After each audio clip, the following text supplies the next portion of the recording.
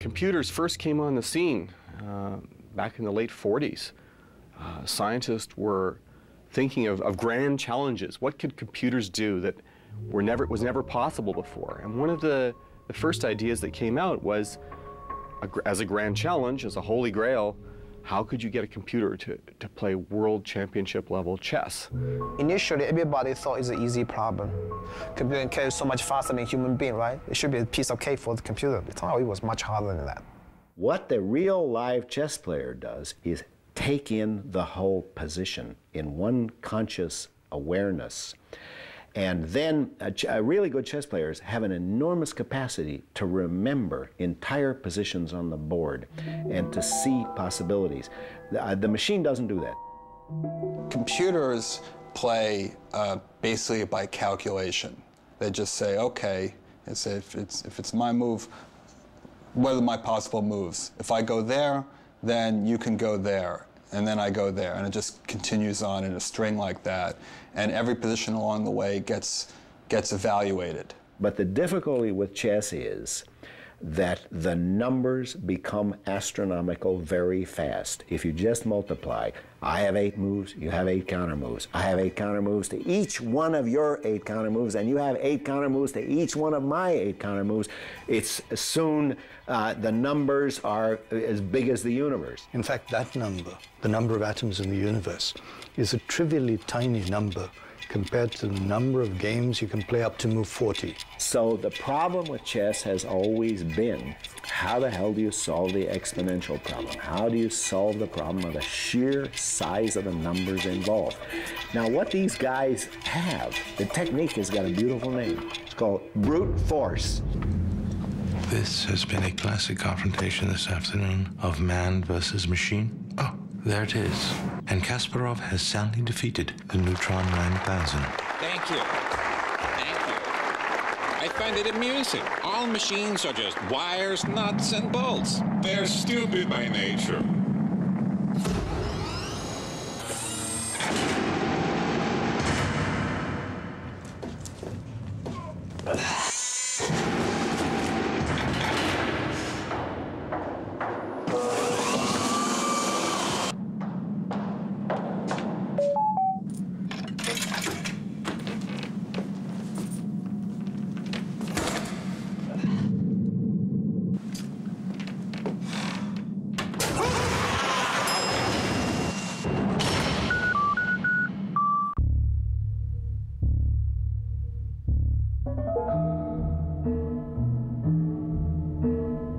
IBM produced something which was completely different. It was a program put into hardware.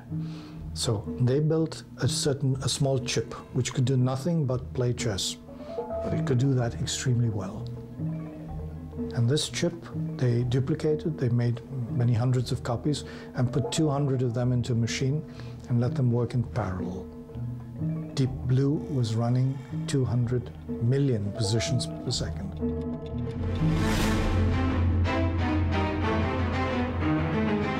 Here comes this 17-year-old, 18-year-old who's just slowly being let out into the world by the Soviet sport authorities. And Gary was just smashing people, very solid senior professional grandmasters who do not lose in 30 moves at all, ever, and certainly not to 17 or 18-year-olds who are just coming in and sacrificing 3 pieces. And these guys are getting up off the board going, I'm never going to play with him again. That was just a horrible experience. And they were having these, he was really traumatizing some players, but it catalyzed the chess world. Suddenly, he was a huge crowd favorite because of the chess. It was just sensational chess to watch.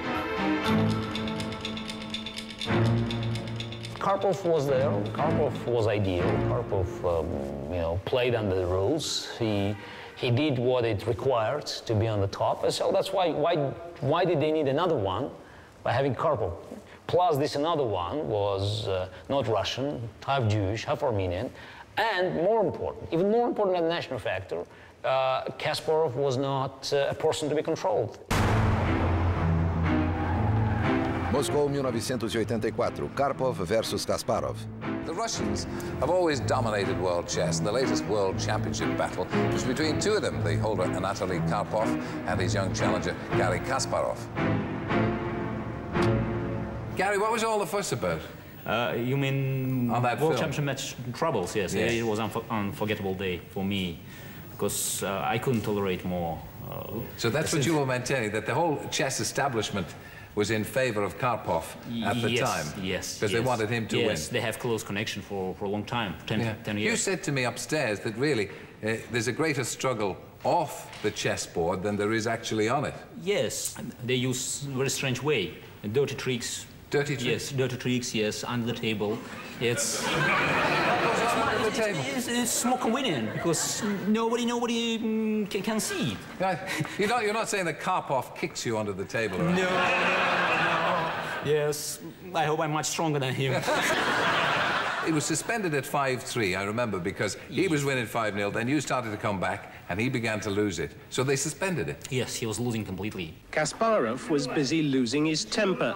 What a performance, he shouted. I could even win, but they're just trying to delay.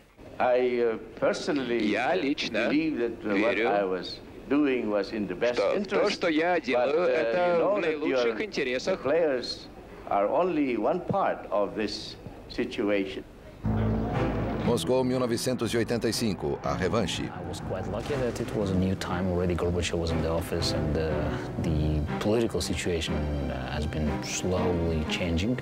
And, you know, in September '85, we started here a new match, a second match, and that's where I got my title. You're standing on the exact spot, perhaps. We're talking about probably, 1 feet. Away from the actual location of the chair where I sat on November 9, 1985.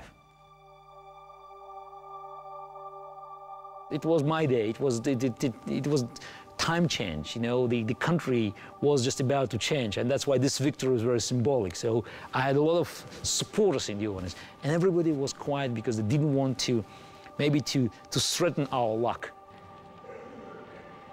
So I was waiting for him to resign, and he resigned.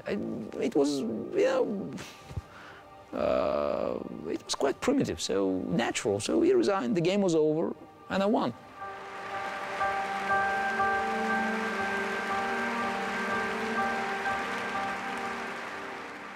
There was only one camera that shot me, actually, with my hands up. So one shot. Now I wish I had more time to go around, just to wave my hands, but it was one shot and I walked away, I won. I walked away and I noticed my mother, she nearly fainted in the audience, and there were many people here that couldn't believe that it has actually happened.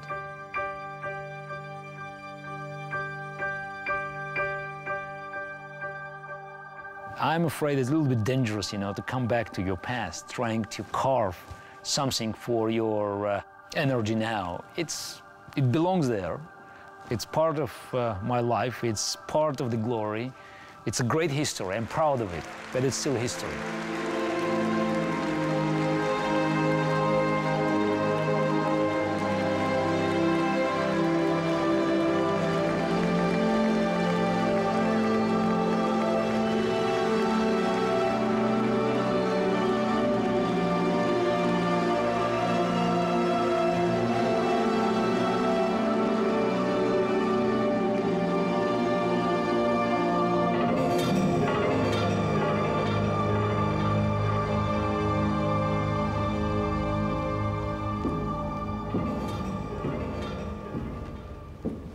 Human beings are weaklings in everything.